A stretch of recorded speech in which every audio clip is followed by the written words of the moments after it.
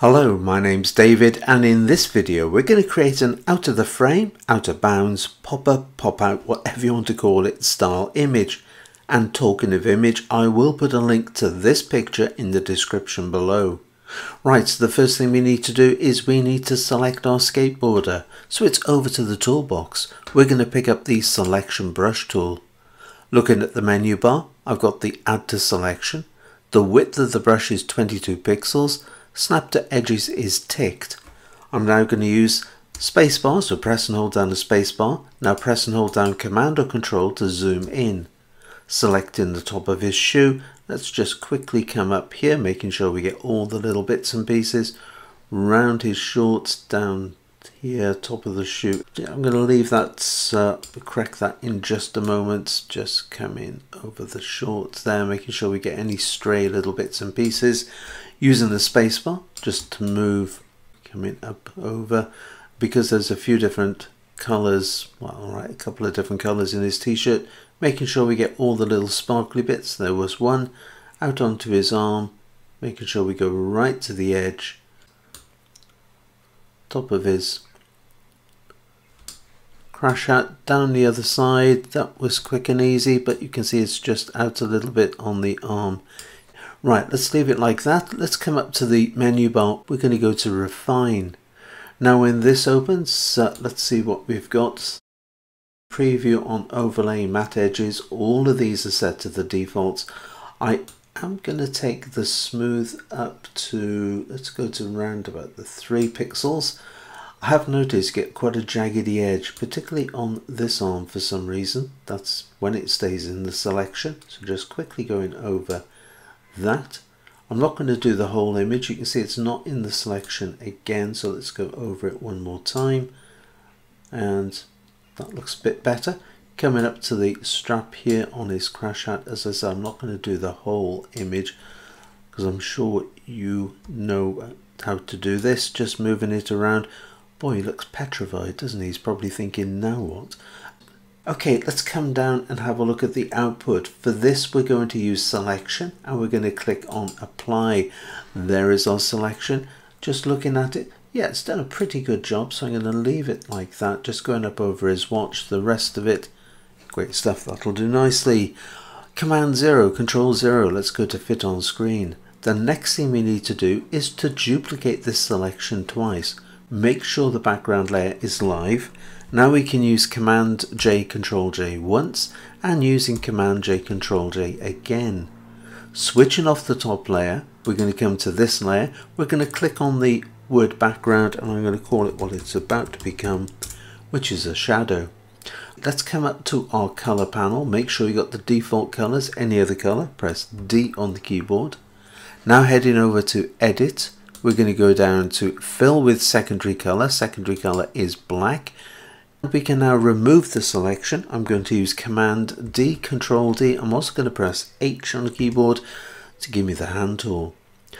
Next, let's switch on the top layer. We're going to come down to the icon here for live filters. We're going to head up to Gaussian blur, and let's just lift this up. We're going to blur it by, as I bring it, you can see the drop shadow emerging from behind our skateboarder. Let's take it to 21 pixels. That looks pretty good. Don't forget, it is a live filter. We can come back, we can adjust it.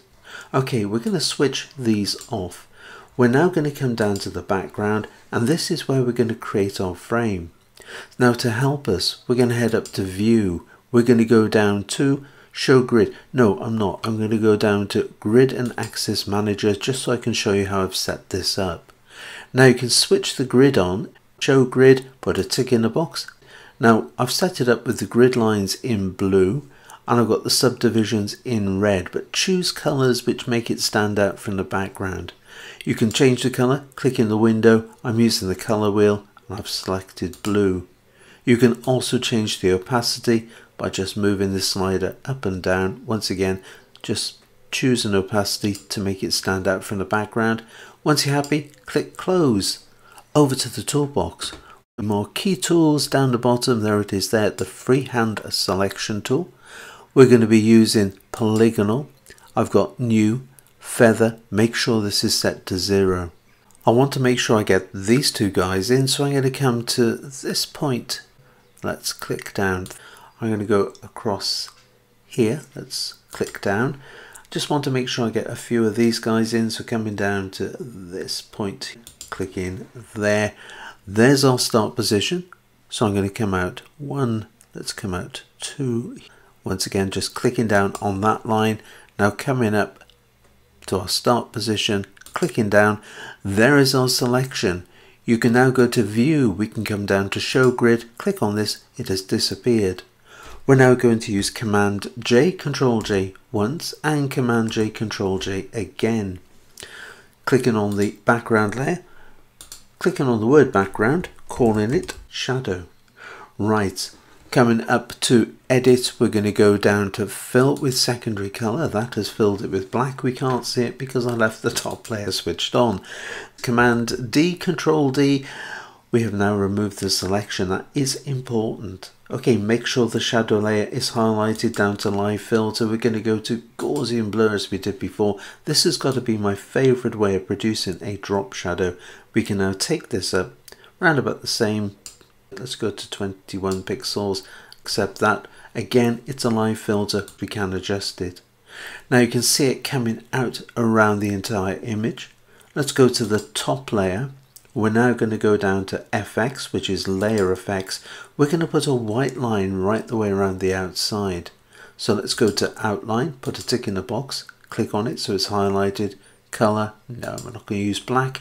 We're going to change it. I'm using the color wheel, but whatever method you use, select white. Alignment outside, changing it to inside, taking the line up. Let's go up to that sort of, let's go to 15. There, looks pretty good. Once again, click to accept it. Don't forget, yes, you can come back in, you can adjust this as well. Right, let's click on this shadow. V on the keyboard is going to give us the move tool, and we can now move the shadow around into any area we like. Now I'm going to pull it down to from the bottom, because looking at the shadows in the image, you can see it looks as if it's almost directly underneath him. So let's pull it down like this. Looking at the top, it's just a little bit too much. Now if you press and hold down the Alt or the Option key, you get far greater control, so you can just drop it down behind. I just want a hint of it, and let's pull it in a touch. Now let's pull it out on the side, still holding down the Alt or the Option key. Okay, to finish it off, let's come up to the opacity slider. We're going to reduce the opacity to blend it in. Around about that position looks good. Okay, let's turn our skater, his shadow on. There it is. Right, got the move tool around it. I'm now going to use the arrow keys on the keyboard. The right arrow is going to nudge it out. Still holding down that right arrow, let's take it out here. I'm now going to use the downward arrow. Let's drop it down. There, looks good. And once again, we can come up to the opacity slider. We can blend it in, just reducing down the opacity. Great stuff. Starting to look good. Click in to remove the slider. I'm also going to press H on the keyboard to give me the hand tool. Let's come down to our background. We're now going to go down to adjustments, and we're going to head up to Recolour. No, I'm not going to use sunset red. Instead, let's change it to blue. Taking the saturation down like this.